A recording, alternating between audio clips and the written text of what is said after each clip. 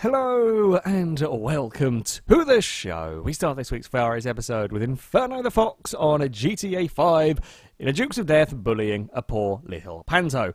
Turns out though, the Panto has a rather clever trick with a helpful bounce in the right place, and it is over the fence and safe.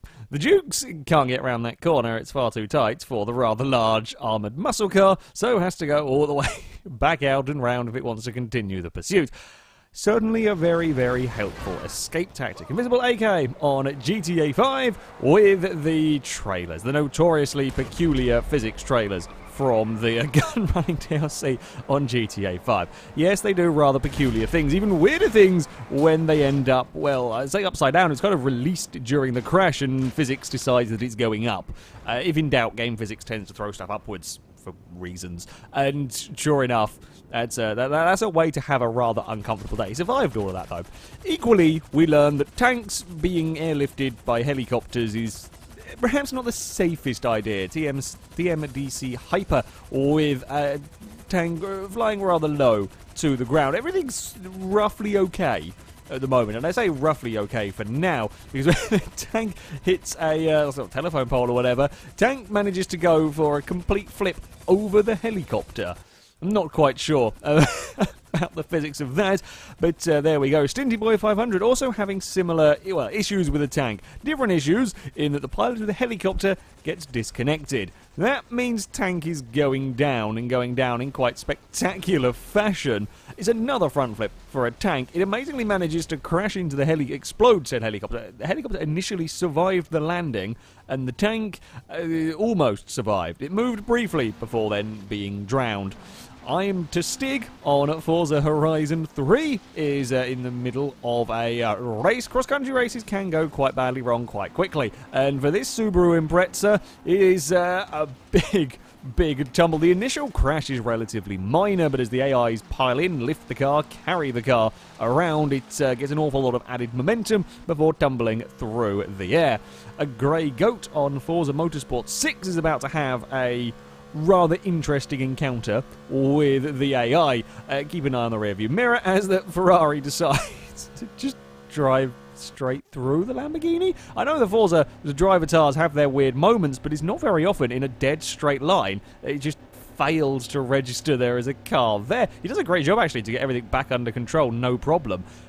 It's a weird AI, but there we go. Black and Red 81 on the Gran Turismo Sport Beta is heading off to set a hot lap at the Nürburgring when the game has decided no, no hot lap for you in the Subaru. It's a rather precarious one from the onboard. However, when it comes to the external cameras, the replay cameras, the rear bumper gets caught on the end of the pit wall for whatever reason, and it's decided that the car shall be spun towards a very solid wall. Slideways on Flat Out Ultimate Carnage goes for a jump, manages to get connected with an AI car, sending them both, spinning wildly out of the road. Of course, there's a huge crash behind them as more cars pile into the kerfuffle. Ends up briefly into second before regaining that lead. Wolfie on Dirt Rally with the Subaru Impreza doing something, bizarre like most things in this series, let's face it.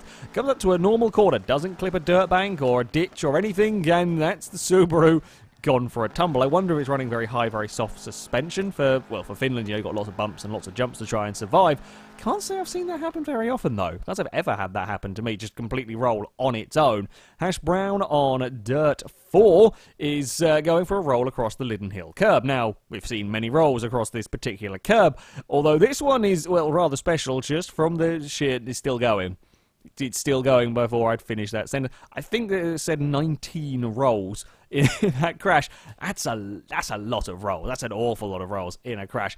DeBiscuit on F1 2016 doesn't quite realise how close the Red Bull is getting to the back of his car before he gets, pretty much landed on by an upside-down Ricardo.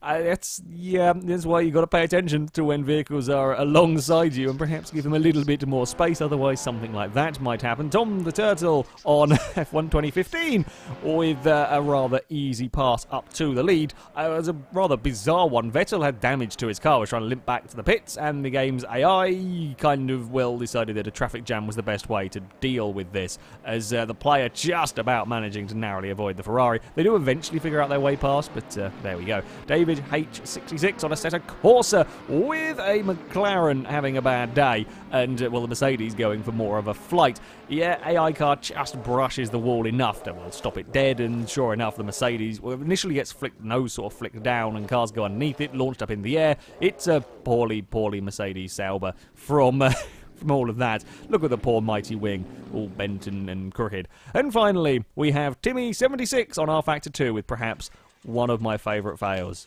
of all time submitted to this series. I say this every so often. This one is definitely worthy of that name, though. Doesn't quite pay attention to how wide the pit box is. Manages to tear a wheel off at about 3 miles an hour. That is why you don't fit wheels with sellotape. That's why you've got to use proper materials for your drift cars. Anyway, that is going to be it for this episode. As ever, if you have clips you'd like to submit to this series, you can via our forums. There'll be a link in the description. At the very top of the page is the FailRace clip submission section, and in there you can find all of the rules and how to submit them. However, that's going to be it from me. Thank you very much for watching, and until next time, goodbye.